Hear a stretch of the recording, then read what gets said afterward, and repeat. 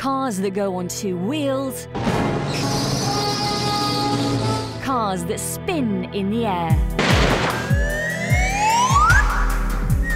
Cars that go underwater.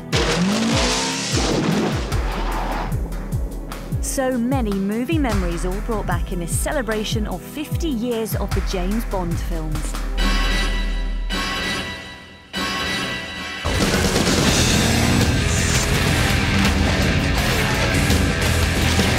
The vehicles range from the ordinary Ford car from Quantum of Solace to the surreal. This is a submarine from Octopussy.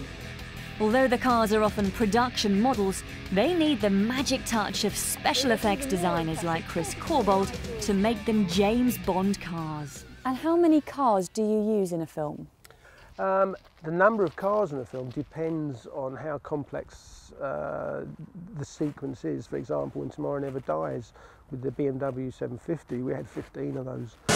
Die Another Day, that we adapted 4 Astons and 4 Jags. Titanium armour, a multitasking heads-up display, and 6 beverage cup holders.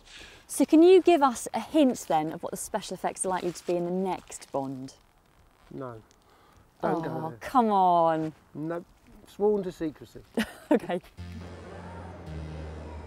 We can look at a car like this, we can dream about it, but what's it like behind the wheel? Aston Martin call it the Vanquish, we call it the Vanish. And engage and fire the passenger ejector seat. Ejector seat, you jockey.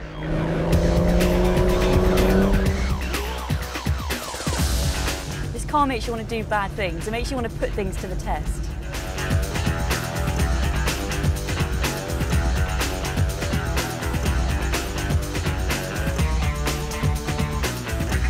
The dashboard of this designer supercar sets the whole tone. You know you're in a car cocoon of classiness. That's how this feels. $1 million.